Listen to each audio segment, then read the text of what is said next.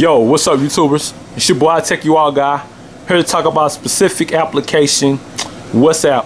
WhatsApp just struck a deal with FreedomPop, allowing FreedomPop users, I guess new users, I haven't got word about current users or whatever, but yeah, I think the new customers can use the WhatsApp application for free on FreedomPop.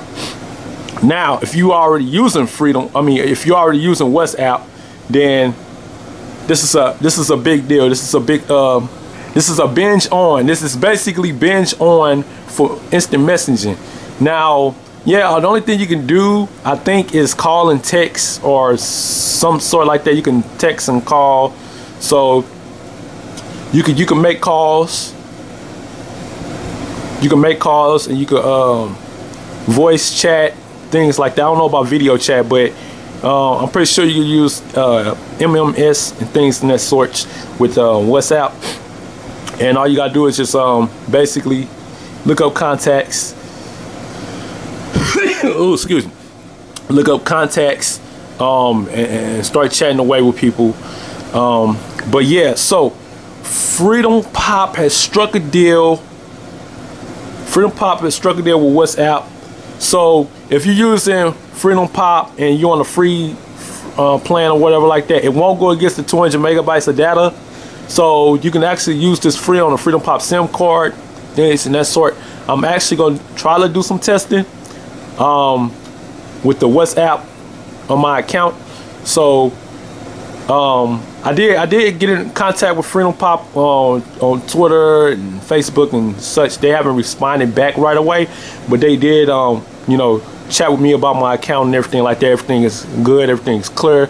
But yeah, so what do you all think about instant messaging binging on?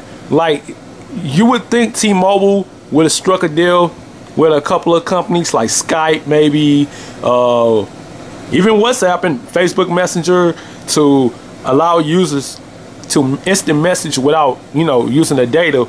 But, you know, as a lot of people say, well, instant messaging doesn't kill any data. So only one way to find that out is if you use it on your data and it does not even touch the data. But I could kind of agree with that, because if you guys checked out my data leakage video, if you notice that it was 1.43 megabytes used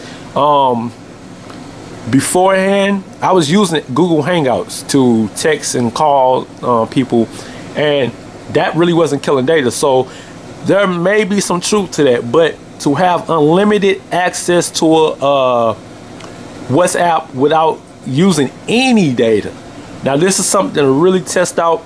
Hopefully I can give you guys some good results in that if I start, you know, chatting and try to make calls on WhatsApp using my FreedomPop SIM card. Right now this is the 6P, of course. So I got the Project 5 SIM in here, but I got the FreedomPop on my next 6. So we're gonna go ahead and do a little test with that, and I'll get back to you guys on that. So what do you all think about binging on with instant messaging?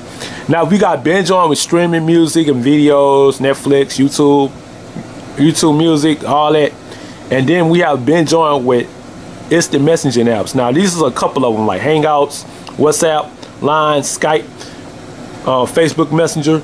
These are just a few to name. But yeah, let me know your thoughts on that. Should more carriers get involved with the binge on situation to lower rates on data plans and maybe give you a free phone service? All right, it's your boy, I Tech You All Guy. Deuces.